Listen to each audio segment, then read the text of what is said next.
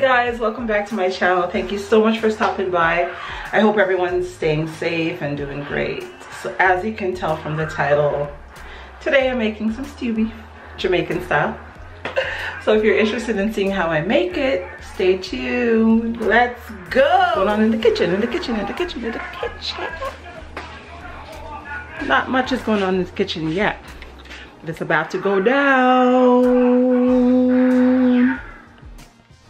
Guys, I haven't had stew beef in so long. I can't even remember the last time I had it. Anyways, I'm so excited for this dish. So I got the beef at my local Costco, but you can purchase it at any grocery store. Basically, it's just stew beef for stewing, okay?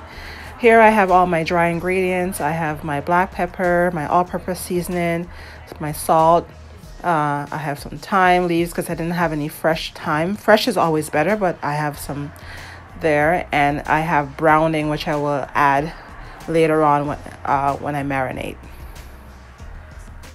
As you can see, I also have some carrots, sweet peppers, hot pepper, scallion, onion, and garlic there as well, which I'll be using later on.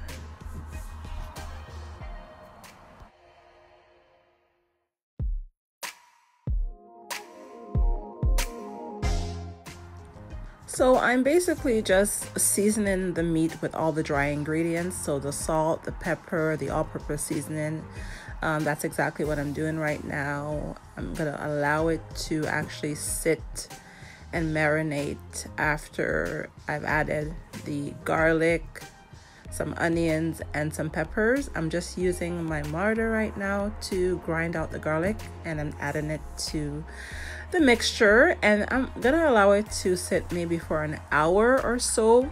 Usually I marinate my meat overnight, but didn't have the time to do that today, so we're just gonna let it sit for about an hour, in which after the hour is done, then I'm going to be adding the browning, and I'll show you guys how I add the browning. But I'm just basically adding my onions and all of that good stuff to the meat right now.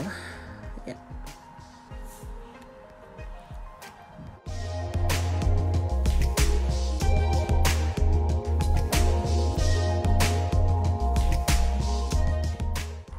Now that I've added my dry ingredients and my fresh ingredients, I'm just now mixing it, giving it a good mix. This is what it looks like.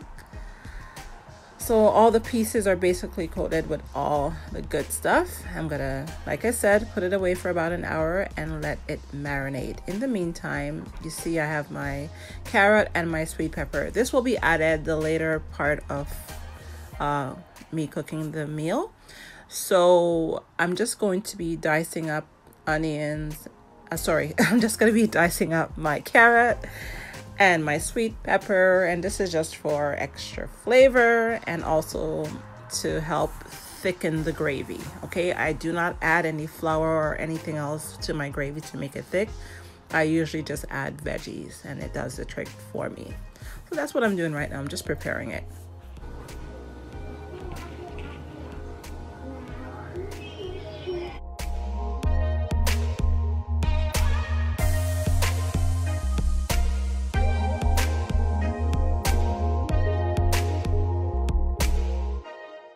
All right, so I got my pot on the stove. It's on high. I'm gonna get my oil, add it to the pot. You can use olive oil or vegetable oil. All right.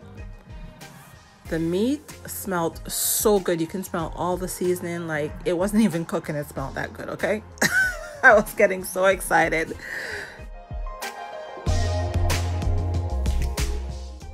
All right, so this is when I add the browning. After the hour, now I add the browning. You have to be very careful with it because it can make the meat really, really dark, okay? So I suggest you use a spoonful, and if you need to add more, then you can add more, or even half of a spoon, okay? And then you can just gauge it from there. So I'm just adding it to the meat, and I'm just kind of like mixing it around, make sure each piece is coated so it's ready for the pot.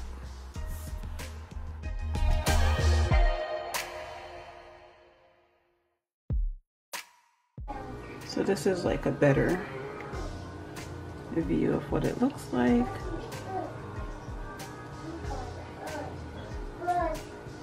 I'm so hungry right now. Gotta wait. Beef takes a while to cook, stew beef, so this is what it looks like.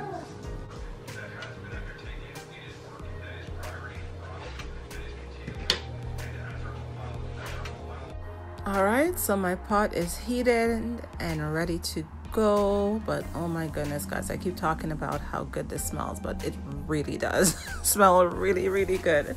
You got to do your best to remove the onions before placing your meat in the pot. Well, as much as you can. Try to remove the onions because you don't want the pieces to burn, and that's why I say remove them and then you can add them later.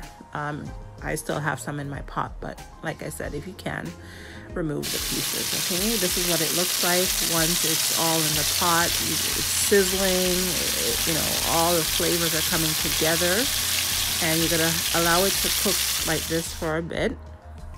Occasionally you're going to spin it, or sorry, turn it around. I can't even speak.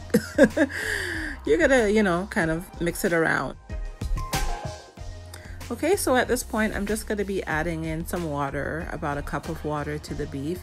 Essentially, you want to cover the meat.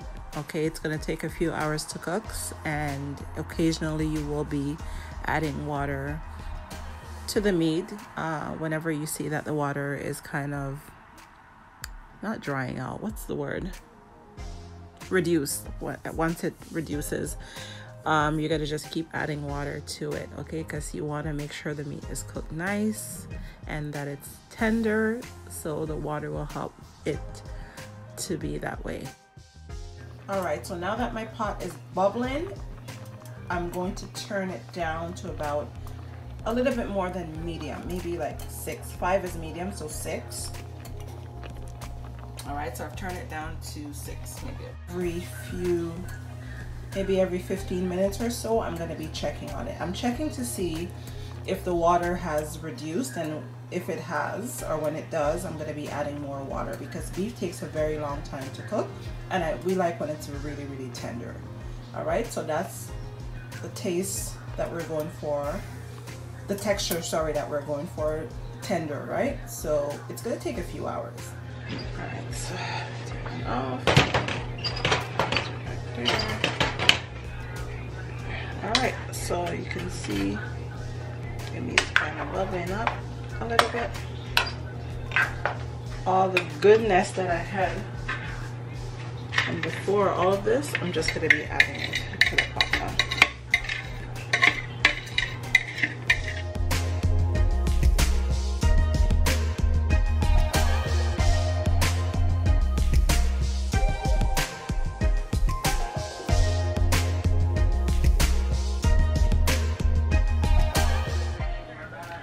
Guys, honestly, like I mentioned that I was intermittent fasting today. Today it's a struggle for me. Like, I'm fasting until 5 p.m. so I have a couple hours left, but I'm so hungry. So I'm gonna make myself a coffee. This is coffee number 2. I allow myself to have liquids like when I fast. I'm talking about teas, soda water, and of course water and coffee. So I'm gonna make myself a coffee so that I don't finish or end my fast earlier than 5 p.m. I'm really trying to stick it out. I'm really trying to be good this week. So I'm gonna make myself a coffee. Okay.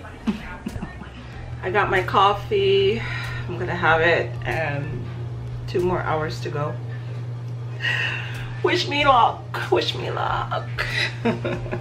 All right guys, so the beef has been stewing for over, I would say, an hour and a half now. So I'm just gonna do a little test and see if I'm able to cut through the meat, which I'm able to, right? It still needs to cook for maybe another 40 minutes. So at this point, I'm gonna be adding my vegetables. Remember the vegetables I cut up before? So I have them here. Ooh. I have them here, right? So I'm gonna be adding everything except for the red peppers. I'm gonna add the red peppers maybe the last 10 minutes before it's done cooking. That's what I'm gonna be doing now. All right, so in here I have my carrots, some scallion, green onions, and some onions. I'm going to be adding that right now, as well as half a cup of water, because remember the meat's not fully cooked yet. So I'm going to add some more water to it so it can continue cooking. Alright, so I'm just going to add my water. Alright, looking good. It smells so good. Oh my goodness, smells amazing. Alright, I'm actually going to add a little bit more water because I want the water to almost cover the meat. So I'm going to add some more water to it. Alright, so I've added some more water to the pot. This step is optional. I'm going to be adding some soy sauce in there. You don't have to, you know, you can taste the meat, and if it needs more salt, this is a good way of adding more salt. You can add some soy sauce, maybe a spoon or a spoon and a half. That's what I'm going to be doing right now. I actually had my son taste it and he said it needed a little bit more salt. Okay, so I've just added some salt to it, and I'm just going to allow that to cook. And the last 20 minutes I'm going to add the red peppers. And yeah, that will be it. So I'll check in about maybe 30 minutes or so. We'll see how it's doing.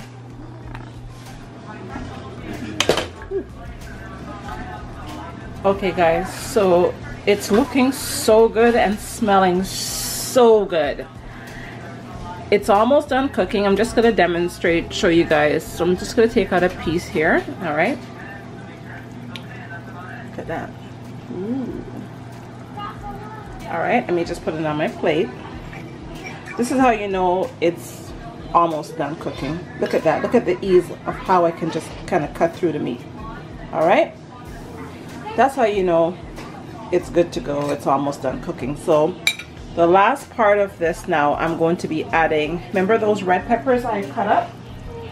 I have them here, and I'm just going to be adding them in now. I can't wait to taste this. Add in my red peppers, a little bit of onion left over there too. That's all right. Let me just kind of mix this through. I'm using my smaller tripod, so it's kind of awkward. Sorry, not getting the whole thing. Literally, I'm gonna just literally leave this on for another 10 more minutes, and then we are good to go. That's it, because if I leave it any longer, it's just gonna start falling apart. Okay, but this is how you know your beef, your stew beef is cooked. Okay, I just want to add the peppers. I'm going to turn it up a little bit higher, maybe around 7. Medium is a 5, so I'm going to turn it to about 7. Turn it up, and then I'm going to turn it all the way down to 2, maybe after like 5 minutes. That's it. All right, so right now it's there. I'm going to turn it, sorry, all the way to, yeah, 7, so it gets boiling, and then once it starts to boil again, I'm gonna just turn it down to a 2. Yeah.